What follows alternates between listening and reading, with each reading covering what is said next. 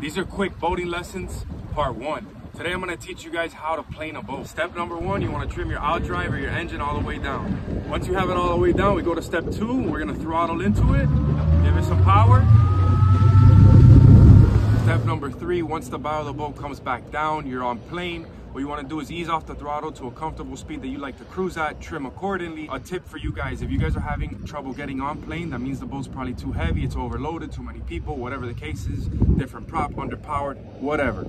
Get some people or get some weight to the front of the boat towards the bow and you're going to see how much quicker you get on plane.